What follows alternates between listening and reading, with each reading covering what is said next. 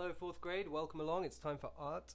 This week we're going to be drawing a picture of three mean witches with their bubbling cauldron here. We're using the same combination of marker and pencil and similar techniques to what we did last time. The marker gives us the very dark parts of the picture, so we vary the tone, whether it's light or dark. It also gives us this kind of scratchy feeling, gives us a textural feeling. Okay, and then we use the pencil as well just to kind of fill in some grey as well. So it's a nice way of working, nice combination. With this picture, we've got areas of light and dark because of the flames. So the flames under the cauldron are of course white, and then they're lighting up the witches from behind the cauldron, which makes the cauldron stand out. So we'll begin with the cauldron shape in the center of the picture, and we'll kind of sketch out all the other shapes around that. So something about that size is good.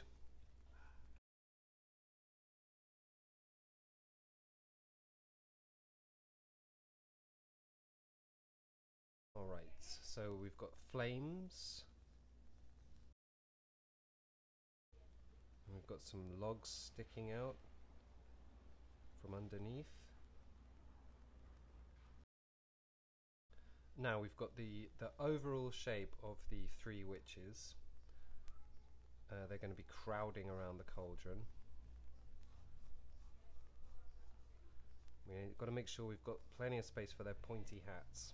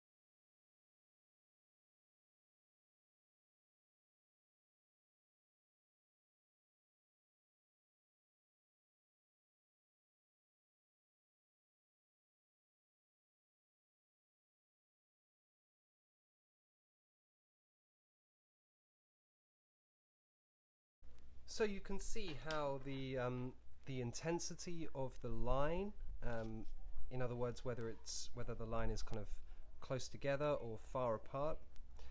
How that intensity creates dark and light areas of the picture. And of course there are some parts of the picture where there's no marker at all, and well, one thing we're going to do actually is erase those guidelines that we had there first of all, because that part of the picture should be completely white where the flames are. And yeah, now we're going to use the pencil just to add in some more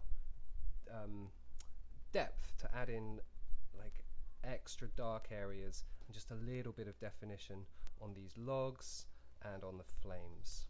Okay, so remember what we did before, where we used the pencil kind of on its side edge, and that gives us a really nice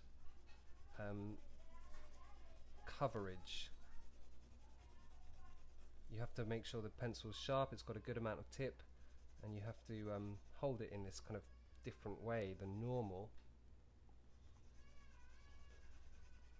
But as I get closer to the source of light, that's where I stop shading. I still want that part to be white.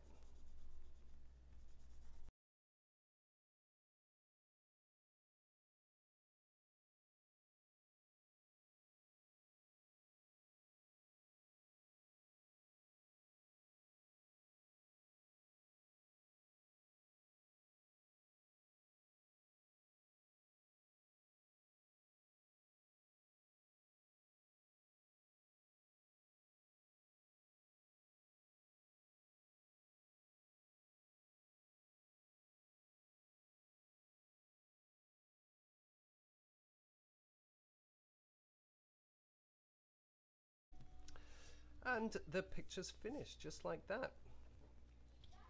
Hope you like it.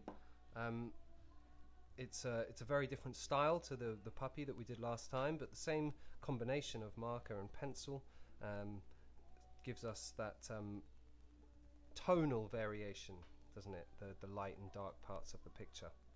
Alright, well, have fun and look forward to seeing your pictures.